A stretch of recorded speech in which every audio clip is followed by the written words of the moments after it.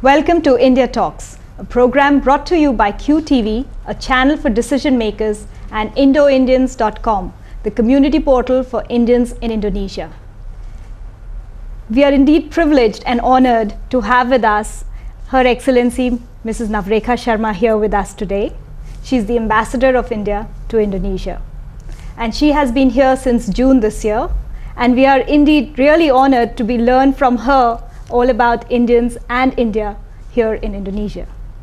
Welcome to our show, Mrs. Sharma. Thank you. Thank you, Poonam. You've been here, this is your second assignment here in Indonesia. What drew you to Indonesia? The first time? The second time? The second time.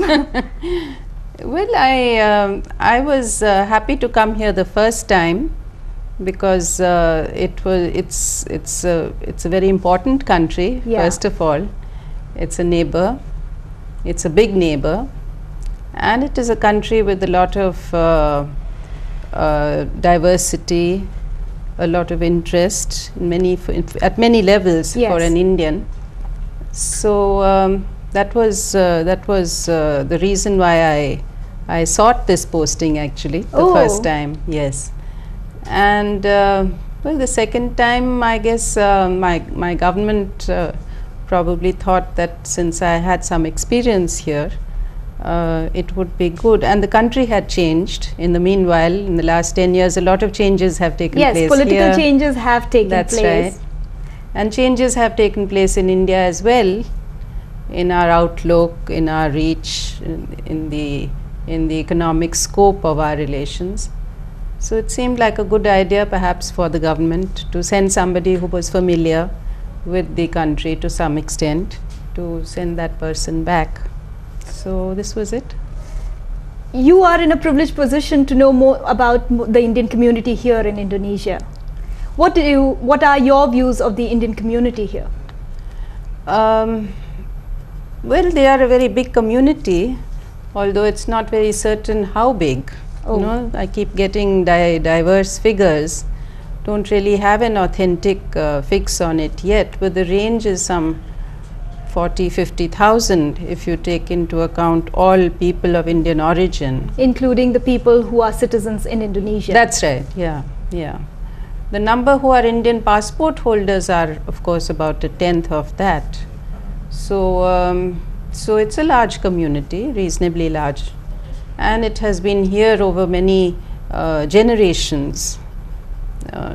It has been coming here in waves associated with different walks of life. There's a pattern about it. The wave that came here in the 1970s, these were the investors, you know, the steel, the textile magnates. These are the people with the money about whom perhaps they are better known. But there were earlier waves as well, plantation workers in Medan, people with the milk, you know, dairy farmers. So we have a big variety of Indian community. The dairy farmers is a new thing because I did know about textiles and steel, etc. But I was not aware of the dairy farmers that you just mentioned. Well, so you see, they came when the Dutch opened Medan to plantations, and at that time the Dutch needed milk. They are milk drinking people, which Indonesians are not. Yes. So the nearest source of milk that they could get, or people who knew about milk or could provide them with freshly farmed milk, were Indians. I see. So a whole really community of Punjabi dairy farmers also settled in Medan. Yes. You learn something new every day. Yes, yes. About now that India is growing as a big economic power on the world global stage, how do you see Indonesia and India relations changing in the next 5 or 10 years? Well, I think after that first initial burst of enthusiasm in Bandung, you know, represented by the Bandung Conference 1955, after which, unfortunately, because of the Cold War and maybe also because our own policies were more inward looking in India, we didn't actually follow through on a lot of those promises. So I see the stage now after Indonesia became democratic, after India has opened out with its Look East policy, I see that the stage is now set to realize the vision of Bandung, of 1955. Yeah. That is to say, as two major developing countries, countries which have had a history of colonization, countries which are fiercely independent, yes, proud of their own very diverse cultures. And very similar cultures also. Very similar cultures, pluralistic, holding many religions, proud of that as well. These are, and countries with a lot of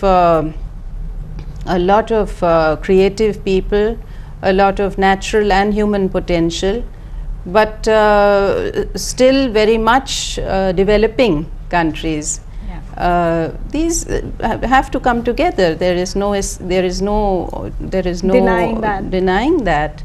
We are close neighbors. We are actually neighbors, direct neighbors. There's a direct maritime boundary, and at the closest point of contact, we are only 70 kilometers apart. That's like really close, isn't it? Yes, that is. Yes. So there is a huge future ahead for us now that all the obstacles have been removed, in the sense that the ideology is no longer playing a role.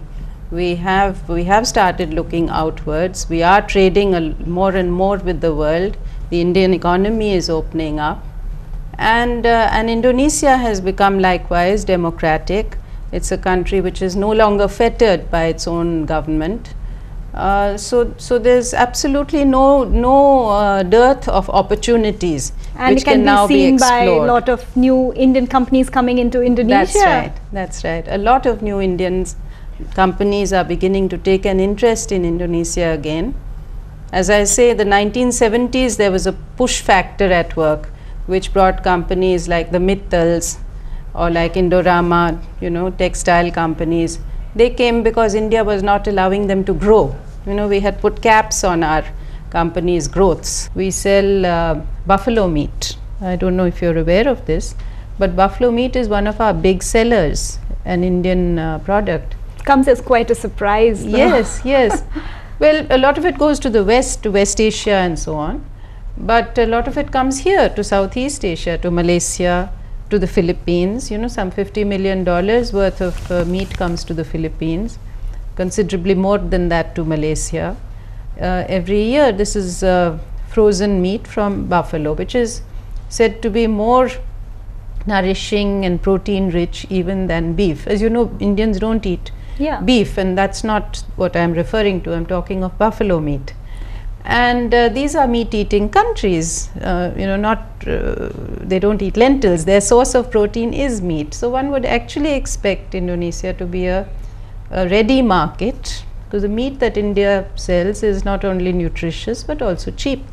So here again we have problems of non-tariff barrier kind, which I'm afraid, unless this kind of problem is openly discussed and then tackled, we will find the impediments to trade and the basket of trade difficult to expand and to grow.